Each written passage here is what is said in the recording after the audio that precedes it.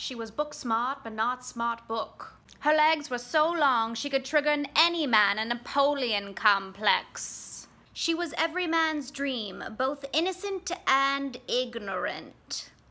Her feet were so small you could use them to thread a needle.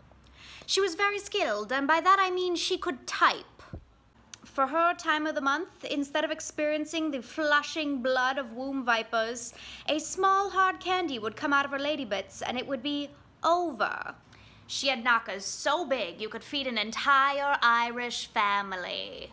She was the type of woman who would search the obituaries for a widower to whisk her away somewhere quaint, where she would have no friends and only drink tea. She was a wallflower, and by that I mean she loved gardening near fences. All of her friends were prettier, which she made up for by wearing bright colors. When perplexed, she'd just keep blinking until she induced a seizure, hoping a knight in shining armor would notice her convulsing body.